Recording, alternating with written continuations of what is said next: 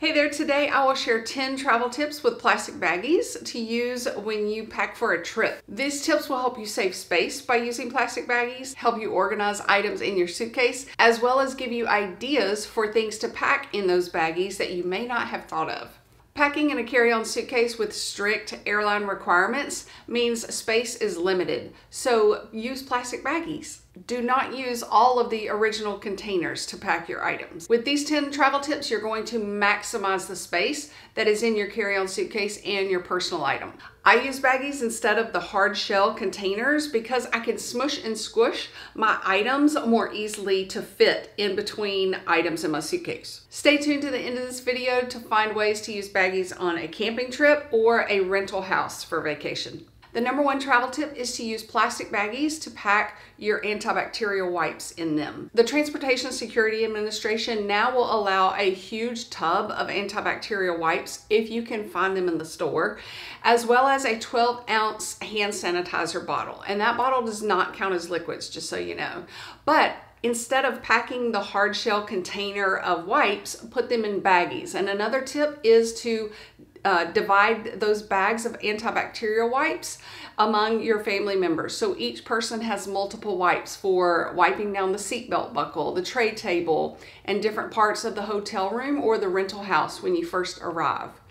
The number two travel tip that we use baggies for is to pack game cards and game pieces in. So you do not have to pack the whole box that holds all the game pieces and the board for the board game. This Family Feud game all fit in 1 gallon bag, and I highly recommend the Platinum Edition. I will link it on Amazon for you, but it's great for older kids and teenagers, and it is still clean. The number three travel tip is to pack a few of your pills in plastic baggies. They do not need to be pulled out in the TSA line. You can pack in a pill box, in a little envelope type pill container box that I have. If you need to know how to pack liquid medicines, or if you're traveling with someone with a disability or EpiPen, insulin, I will link my video for how to pack your medicines in the iCards as well as in the description box below. For the iCards, you can look at those videos at any time. It will not get rid of this video. The number four travel tip with plastic bags is to use a gallon-sized bag to pack your jewelry. And I mean long necklaces. They get tangled so easily. But if you use a plastic baggie like my jewelry container that I have that I don't have a link for, you would use the plastic baggie and roll it all the way up with the long necklaces at the very bottom, and then you're going to secure that gallon bag with very strong rubber bands. You can see that they are very secure, and even if you shake the bag, the necklaces will not get tangled. If you're liking this video so far, don't forget to hit that subscribe and bell and you will never miss a video. Or you can just say hello. I'm a pilot wife here in Houston, and I YouTube travel tips to help you travel the globe without a worry in the world. I'm also on Instagram as Travel Tips by Laurie. The fifth way that I use bags when I travel is to pack snacks. If you're going on a conference by yourself, you can portion control snacks for yourself during the day. You can divide the snacks in between children. You can keep your snacks dry if you're going to the beach that day. Now you need to know that TSA came out with new screening procedures on how to pack your food when you go through the TSA line, so don't miss that video. If you are at the beach, another way you can use a baggie is to keep your phone dry and away from sand while you're at the beach all day. If you're going to travel during the winter, then you need the number 6 use for baggies, and that is a compression bag that does not use a vacuum cleaner, okay? No vacuum cleaner or hair dryer involved. As soon as you start rolling up the bag, the compression starts, and I used it. This is by Ziploc, and do not fall for the one that I did. I bought regular packs of compression bags that do not use a vacuum cleaner, but I also bought the travel carry-on size. The opening is too narrow when I fold a pair of jeans or put a really thick sweater in there. Now once I get them in there, I can compress them. I feel like the regular size bags are just as good because they're going to compress down to a small size anyway. The number 7 travel tip is to use bags for toys. For each child, or if you're like me and have one child, when they're a toddler age, you tell them you can put toys in this baggie and maybe this baggie. And that helps them know so that you don't have to nag them that that's all the toys I get. Whatever fits in here and whatever fits in this bag. We would pack Matchbox cars, whatever toys they could have that would fit in there. If your child does want to pack toys that will roll off the tray table,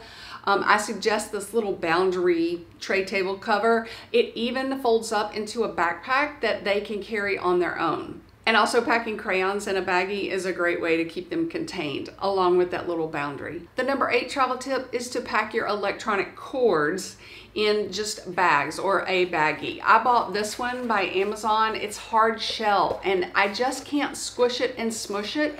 And I feel like I have to be too organized in all the tiny pockets. This is just not convenient for me, if that makes sense. So this past winter, I bought a roll-up one by Travel-On, and I really do like this because it can still squish and smush and fit a lot of cords in there, as well as my little charger.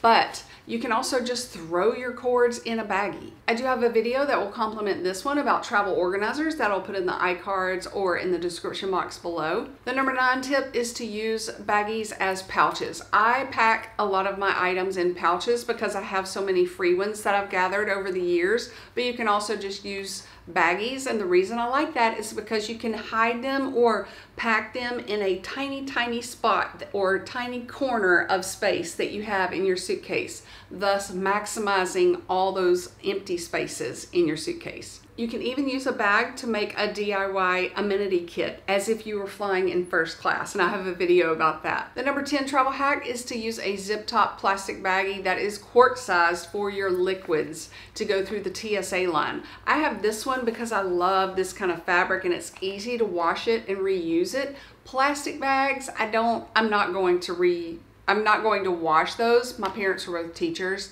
and we had to take our lunches to school in plastic baggies that folded because those were less expensive. And then we had to bring those baggies back home and my mom washed those plastic bags. Ziploc does make a stand and fill, which has like a wider base if that makes it easier for you. They also make bags called Contain the Clutter. I love the patterns of these bags, but they're a little too expensive for how not reusable they are. Like, I'm not going to reuse them if they get dirty on the inside, and they're a little stiff. I don't like how stiff they are. Pouches are soft and squishy. Baggies are fine. I can dispose them easily. They're a little stiff. But I will link them down below so you can see them. I know they're at Walmart and on Amazon. I know that Ziploc also makes the really double XL or 2-gallon bags that you can pack clothes in instead of using like packing cubes like I have. But the amount of packing cubes that I have is fine, so I don't need those. But that's an idea for you. Okay, the last tip is for how to use baggies if you're renting a house or camping. You need to pack around 10 or 15 sandwich bags and then some gallon bags. You're going to use the gallon bags to marinate chicken. You can store leftover chicken that you've already cooked in gallon bags. You can pack sandwiches for a picnic, lunch, or a day hike. We stored a head of lettuce that we had already cut in a gallon bag and a tomato, a spice pack from our taco seasoning that we didn't use all of. Also, I stored my block of cheese that I had already cut some off for dinner one night. I don't have saran wrap when I'm camping, so I just put it in a baggie. We want to keep away the bugs. And another thing to store in there is your priceless, precious bag of coffee, just so it stays airtight. Say hey below if we have not met yet, and share your travel hack for using baggies for travel down below. Thanks so much for your time. We all in our worldwide community appreciate your view and your tip or trick.